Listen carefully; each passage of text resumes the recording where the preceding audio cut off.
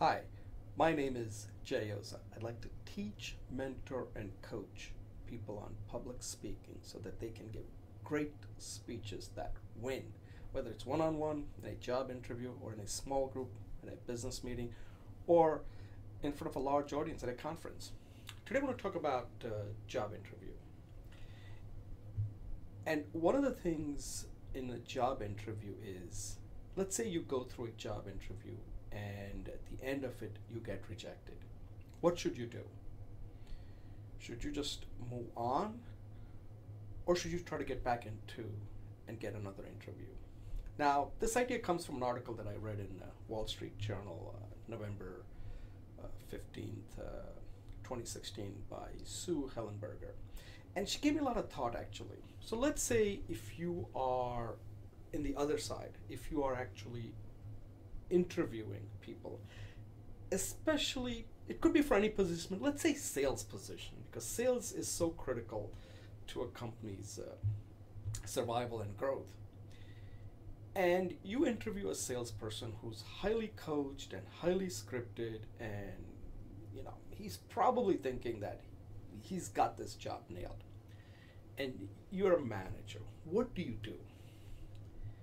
I say you reject him. Yes, I agree, he's outstanding, everything. You reject him. And what if he doesn't call back? That means he was probably not a good sales guy. Okay? So, a salesperson interviews for a job, he's outstanding. Reject him. Because the reason is, if that salesperson cannot get back for a second interview, then what confidence would you have that he can get into another account after he's been rejected? He probably worked on a product or something where everything always worked out, and you don't know how much money he left on the table. So, I don't know if any managers out there do it. I would do it even for any position. That anybody you hire, you immediately call them back and say, you've been rejected. And then let's see what they do to get back into the account. Because that also tells you that there is certain qualities that these people don't give up. You don't want quitters. And one of the ways that you eliminate quitters is you bring them for an interview and you immediately tell them, thank you, but we're not interested. And then if they don't call back, then obviously they're quitters. They took your word literally and said, hey, they never bothered calling you or sending you an email saying, if you give me another chance, I think we can discuss it further and perhaps. Now, I'm not sure if this is something companies actually use as a strategy, but I don't think it's a bad strategy, because a lot of the work is how people do the work, right? Interviewing is not about how good you're at answering questions. Interviewing is a proxy for a job. And in any job you have, whether it's sales or anything, you're going to face rejections. And the best way to test it is turn the interview as a kind of like a lab to test it out. How do they handle it? Do they view that as a job where you reject them and they never call back? Then they're gone. They're quitters. You don't want them. But let's say you reject them and they come back and say, I thought I did well. I think there are certain things that I could have done better. If you're open to it, I'd like to come back and talk to you further. Now, there's the guy you want to invite and say, hey, listen, it also shows their humility and they don't give up, depending on what the tone is. If their tone is like, you made a mistake, then you don't pursue it.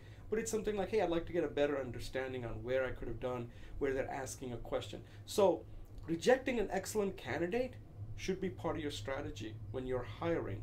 And if you're on the other end, you're interviewing, if you got rejected, try to get back into the account. Rejection is only if you can't get into the account after making attempt to get into not the account, a company. So rejection is just, it's a snapshot in time. It's not permanent. Anytime you should reject people and see if they can get back in. And just because somebody rejects you doesn't mean it's the end of it. So it's how you have that mindset. Don't have a rejection mindset. It's always, rejection is at that given time. It's not permanent. And you should never accept rejection. Once you accept rejection means that you're quitting, and you never want to quit. Now, having said that, If a company says no to you, saying I'd like to get back in, they can. They say no.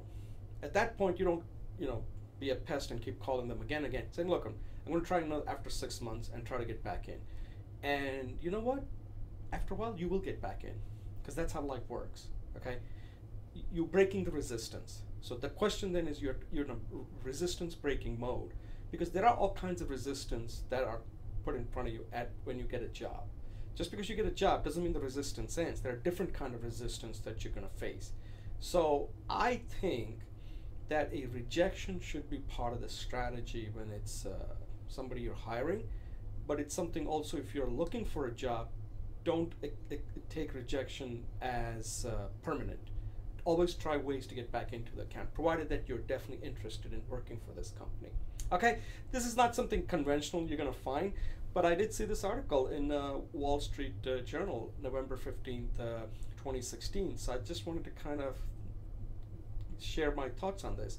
That after reading it, I thought it could be a good strategy to employ whenever you're trying to hire somebody, and it could apply to other things too, dating, sales, anything. Okay, let me know what you think. I'm here to help you, and thank you for watching, and good luck with your next sales job or interview or whatever. Thank you.